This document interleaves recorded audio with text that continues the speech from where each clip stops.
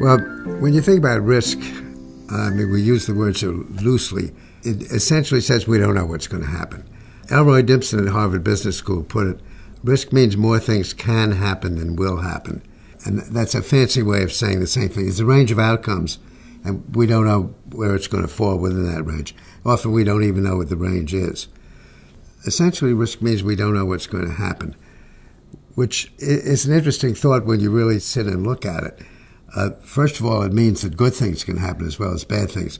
Our instinct says risk means we're in danger, but it doesn't. It just means we're in the unknown and there's uncertainty. I believe with a passion this statement that we don't know what the future holds. Easy to say. A lot of people, they give it lip service or they shake their heads yes, but they go on acting as though they do know. And I think this is such a big, overwhelming idea about life that we walk every moment into the unknown. No, I don't think you should shave it down into something. That this has to be in your head and in your gut all the time. When things happen differently from the way we expect or the way we anticipate or the way we planned, that doesn't mean you're a fool. That's in the nature of life. If you don't know what's going to happen, you don't know what's going to happen. And so mistakes are an inevitable part of the process.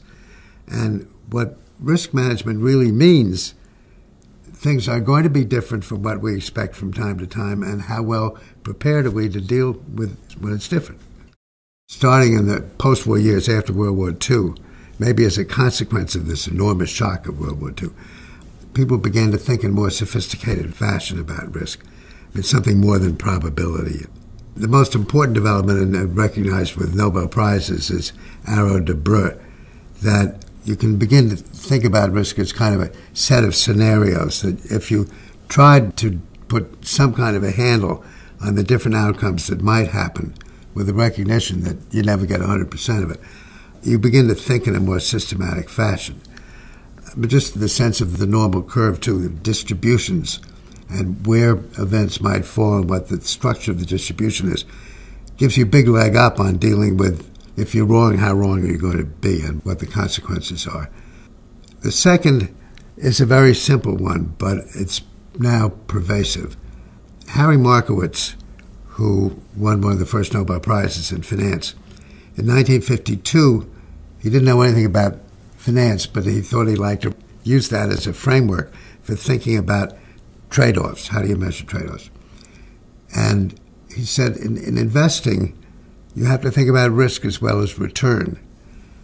To me, this is a thunderbolt of a statement. The Markowitz idea was very slow. First of all, people in Wall Street didn't like to be told this. People in Wall Street didn't like mathematical models. I forgot it was referred to as baloney, this stuff. People in Wall Street don't like to think about equilibrium or efficiency because they believe they know so much that it's easy to beat the market. So that the intellectual acceptance was, it was repulsion rather than acceptance. But after the experience of the 1970s, where kind of everybody turned out to be wrong, from the President of the United States and the head of the Federal Reserve System on down, there was much more humility. And I think it's only in very recent years, at least in finance, that things have become more formalized than they were and less seat of the pants than they had been. Resistance to thinking about risk in a more systematic manner will diminish. I just think it's in the nature of the process. Sometimes these things are helped by a crisis or by bad news. I tend to think that something with a small probability is not going to happen tomorrow, when it could happen at any moment. There is a large area of stuff that we don't know, and we never will know. We do our best, but there's always that gray area. And the interesting question is not how you're going to find out what that is, because you can't by definition, but how do you deal with it when it happens? The idea of an option is such a powerful idea, and it took people a long time to understand all of the uses that it might have. The key thing about an option is that it's a right, not an obligation. You have an opportunity, but you don't have to take it. And so at its heart, this means waiting, because we'll see what happens, then I'll decide whether I want to do it. And so this can influence important business decisions. I want to build a plan. I have a great idea for a new business, whatever. Do I have to do it now? Suppose I decide to wait. What is it worth to me to have the additional information that I will have with the passage of time? If I'm absolutely convinced that I have to do this now or that somebody's going to catch up to me, I'll do it now. But that means that I can't afford to wait.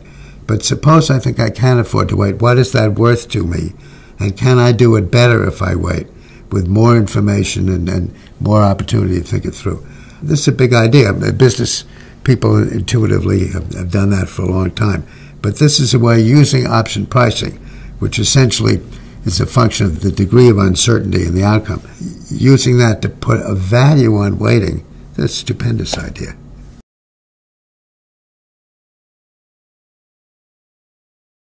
Long-term capital management, which was probably the primary example of high-powered mathematical modeling of people who were geniuses in the bond market. They developed very elegant models for taking risks in the bond market. And that every kind of risk management thing that you can think of.